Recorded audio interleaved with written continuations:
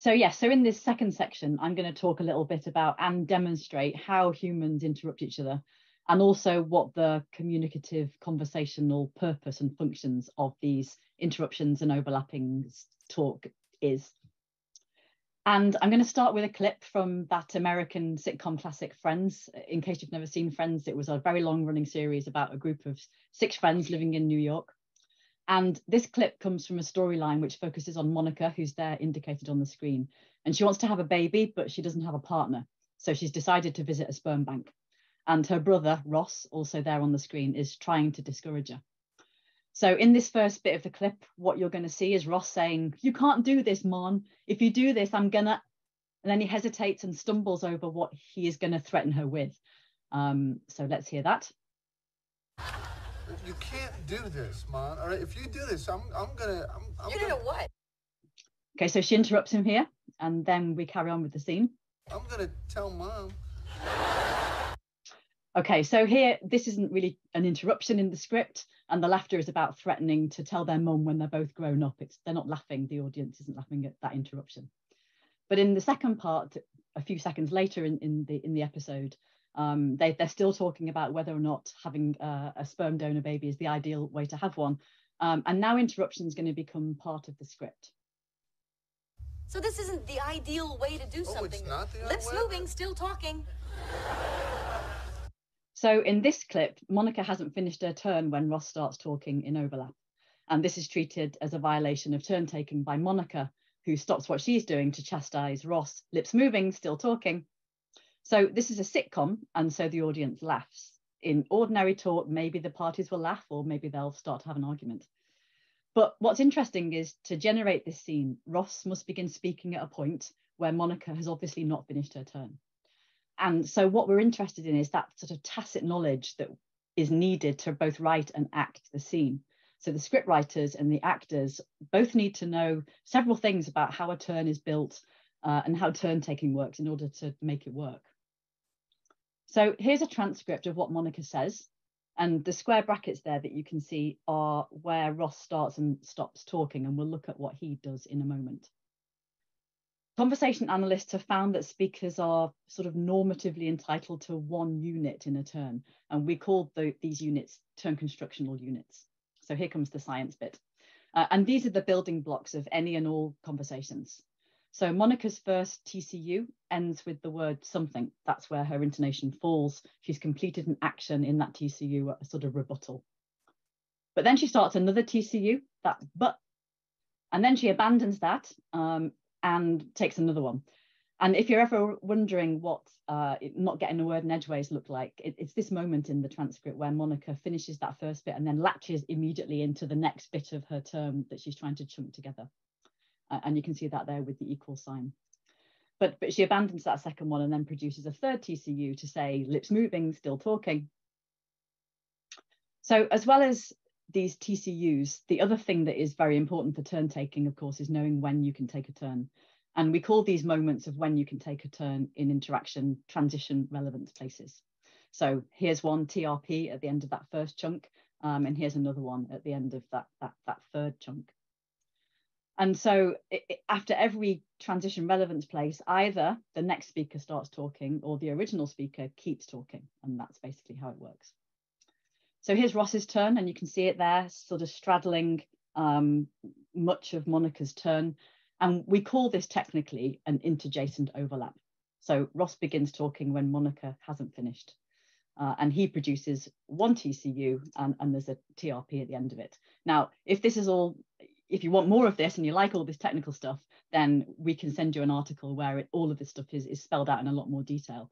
But the point of this really is that you can start to identify a lot more things about different ways of overlapping talk that don't really fit that more morally laden description of barge in or interruption, whilst on the other hand, conversation designers mostly focus on this kind of interjacent overlap, actually, a barge in. And I'm going to give you examples of some of these things. So, for example, transition space overlap can occur very innocently when the current speaker is uttering, reach the end of a possible unit of talk, and then they continue as the next speaker starts. And I'll show you that in a moment. Another common form of overlap is called last item onset, when the next speaker starts up while the current speaker is uttering the last word or syllables of their turn. And I'll give you some examples of this as well. Then there is post-transition onset. So all of these technical things that have been described many times by conversation analysts. And all of these things are quite often collaborative rather than competitive.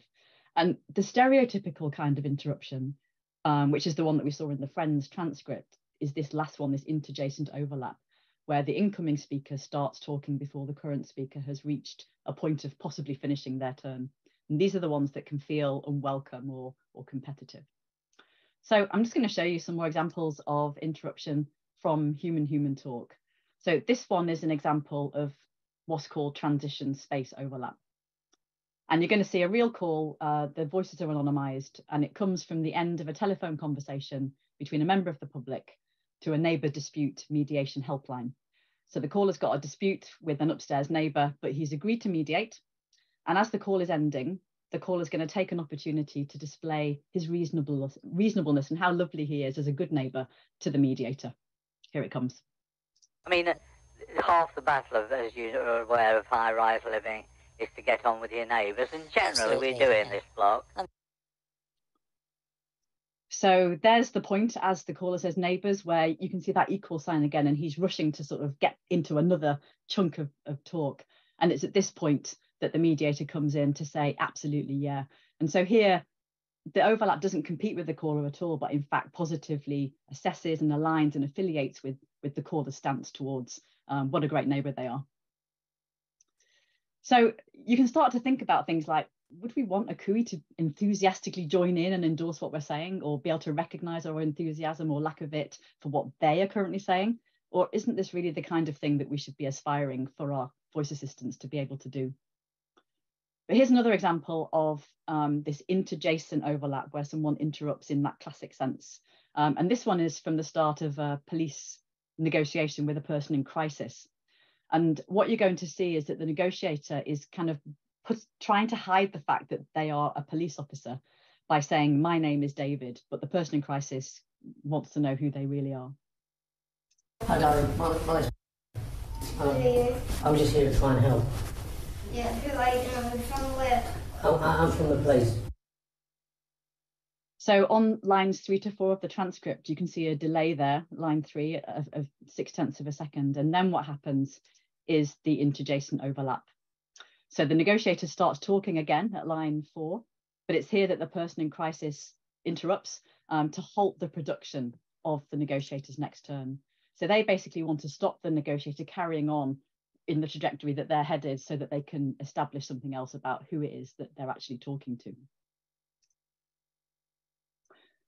This next example is a call to a contact centre from a caller who's a customer of a holiday sales company. And in this one, what you'll see is that the customer needs help from a human call taker after struggling to use the online booking system. And I just want you to watch here for the laughter from the salesperson. And the laughter is there to sort of affiliate with the caller's dilemma, but she's not trying to take the floor away from the caller or stop the caller explaining why she's calling. And you'll also see that the caller kind of merges her turns with the salesperson. So they talk in synchrony. Good evening, Leisure Hotel. Just speaking to. How can I help? Hi, good evening. I'm trying to. I'm a lady of a certain age, and going online gives me a headache. I don't know what I've pressed now. I'm trying to do a booking. Could you check the availability? Okay, in this one, we're going to see an example that shows how it doesn't even take an overlap or clash of voices to make an interruption happen at all. And this is from an interview between a suspect, a suspect of a crime, and a police officer. And you'll see that in this interview, you can halt somebody else doing something without actually interrupting them at all. Do you think that your behaviour, coupled with the other 12 or so that came out... Yeah, they've all got them under the room so we can... Are you going to let me finish what I'm saying? Yeah, I thought, yeah. No, I haven't finished. I'll stop talking when I finish. Do you think that your behaviour... So here the suspect halts the police officer's attempt to build that action, that first question, but doesn't actually talk over her. And then what you can see at the end is to get back on track, the police officer restarts the question at line 14 by recycling what she'd originally tried to build as her question at line 1. Okay, so finally, we want to show you how examples of overlaps, these different types of overlaps, can tell you a lot about what counts as effective conversational experience. So I'm going to show you a patient calling their doctor's reception to make an appointment. And we're going to join the call just as the patient is reciting her patient number. And what we're going to see is the end of a successful call in which the receptionist summarizes the details of the patient's appointment, and then collaboratively they will end the call together. And as this call comes out, you will also see 2 examples of what we call last item onset of simultaneous talk in the clip. It's 2, yeah, that's lovely, that's great. Okay, so that's 8:50 on Wednesday the 8th for you. Right, thank you very much. Okay, bye. But in contrast, in this second example of a call to a patient, a GP surgery, the patient's also made an appointment. But here, rather than the receptionist confirm the appointment, the patient has to really push to get that confirmation. So here it comes. Okay then. So that's the 16th? The 16th, it's 11:10. So in fact, we can see at lines 3 to 4 where that first overlap happens, that the receptionist is moving to close the call before the patient is ready to finish it. And they both start talking at the same time. So the receptionist still gives the patient confirmation of her appointment, but not until the patient has pushed for it by interrupting the receptionist's attempt to finish the call. And in my research, I found that the more of these types of interruptions that occurred in calls, so where patients have got to sort of stop the receptionist by interrupting to make sure they don't just hang up the call at the end and to get that final piece of information, the more of that happened, the lower the satisfaction ratings were for the surgery. So it can be really useful and important to be quite precise about what kinds of barge in is happening and where it happens and to what use it's being put.